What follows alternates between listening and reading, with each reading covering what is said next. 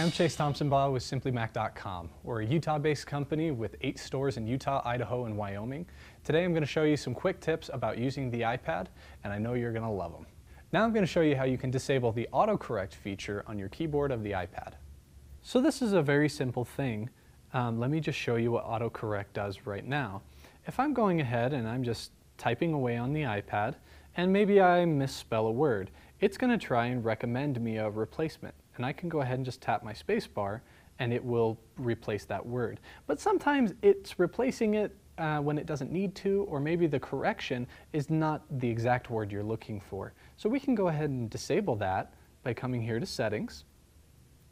And then here in Settings, we're going to go ahead and scroll up till we find Keyboard. We're going to tap on Keyboard, and right here you see Auto Correction, and we're just going to switch it off.